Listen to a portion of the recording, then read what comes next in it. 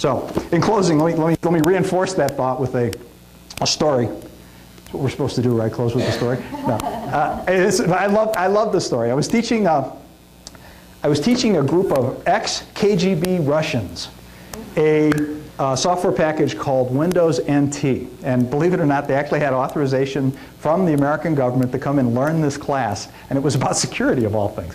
So there's about 8 of these Russians in the room, and a couple of them looked like KGB, honest to God. And I never was alone with them in the room. It was a good thing. But everything I said was translated into Russian. Every question they asked was translated back into English. So you can imagine this was a pretty interesting class to teach.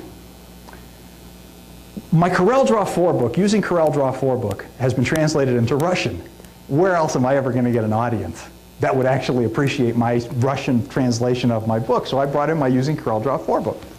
So I'm up in the front of the class, and I said, do any of you recognize this book? And one guy who was in the back of the class, big guy, but he'd been quiet the whole day, he goes, I have this book. And I went, I wrote this book. And this is honest to God, a true story. He goes, boom, jumps up out of his chair. And he's a big guy. He goes, you wrote this book? I go, yeah. And I got a chance to experience that demonstrative Russian thing we've always heard about. This guy comes running. He's about like where this young lady here is. Comes running up to the front, shakes my hand, gives me a big hug. He says, I love this book. It saved me days off trying to figure out how to run this package.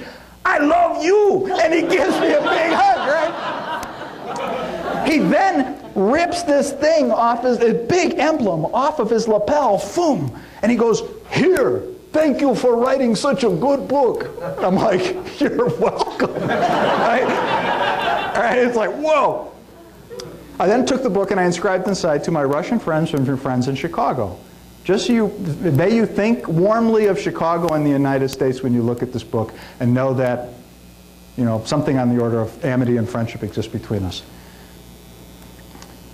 I still have that emblem on my mantle. I do. It's sitting up on my mantle, right? I'd like to think that someplace there's somebody in Russia who has my book up on the shelf. And every now and then, that person looks at that book and they sort of have that feeling of amity and warmth that I had from that gentleman. You can't buy that.